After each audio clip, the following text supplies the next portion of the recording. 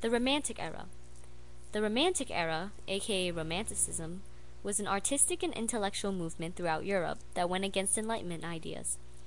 This movement put emphasis on emotion, freedom, imagination, and the heart, rather than the mind. How did Europeans express these ideas? The most obvious way was through art. Romantic painters used medieval life as the basis of their work. They saw powerful religious devotion and stability in the lives of those who lived during the Middle Ages. We would call the style of living politically conservative because of their opposition to the rapidly changing world around them. A prime example of such a person would be an English landscape painter by the name of John Constable. His famous painting, Salisbury Cathedral from the Meadows, displays the cathedral in the background surrounded by a softly drawn scenery. Horses pull a wagon and its rider through a small pond while a rainbow illuminates the clouds in the distance. Constable portrayed a stable world with neither political turmoil or industrial development challenging the power of the church or landowners. Like most Romantic painters, Constable regarded rural lifestyle as more suitable than a cluttered urban industrial life. But paintings weren't the only art forms affected by the movement. There was a neo-Gothic revival in architecture that led to the restoration of many medieval cathedrals, churches, and other public buildings. The most prominent neo-Gothic structure built was the Castle of Neuschwanstein by King Ludwig II of Bavaria. This castle nearly bankrupted the nation. Besides buildings, Romantic painters wanted to depict nature in all its glory. But instead of portraying it in its regular state of beauty, they went above and beyond to fit the idea of sublime art. The sublime is art, dealing mostly with objects of nature, that has the ability to strike unfathomable awe or emotion in the viewer, emotion so powerful that it makes the audience question how many things they really can control in their lives.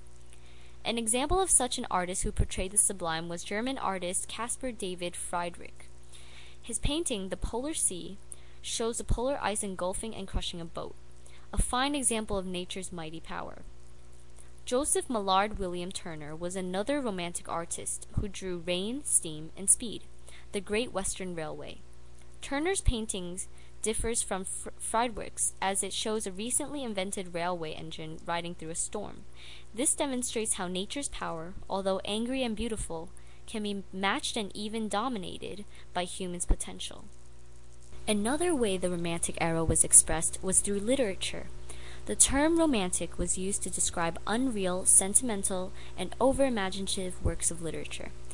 A significant writer during the Romantic movement was Johann Gottfried Herder, who brought the term Romantic and Gothic into literature, abandoning traditional forms of classical writing. A majority of the literature movement can be divided into English and German writings. English Romantic writings favored poetry and believed that poetry was enhanced by freely following the creative impulses of the mind. This now redefined poetry, thought to be merely an exercise of the mind, as an important expression of the mind. An English writer by the name of Samuel Taylor Coleridge believed that imagination was God at work in the mind. He once said, "A repetition in the finite mind of the eternal act of creation in the infinite I am." Coleridge wanted man to go beyond the normal arts and writings to a new form that included nature and human nature. William Wordsworth, another English writer, was a close friend of Coleridge's. These two friends wrote many poems together, but when both began losing their poetic inspiration, they feared the worst. Wordsworth believed that he was losing what he would lose when we mature, our childlike vision and closeness to a spiritual reality. Coleridge and Wordsworth both saw childhood as a period of creative imagination. Lord Byron was another controversial English writer during the Romantic era.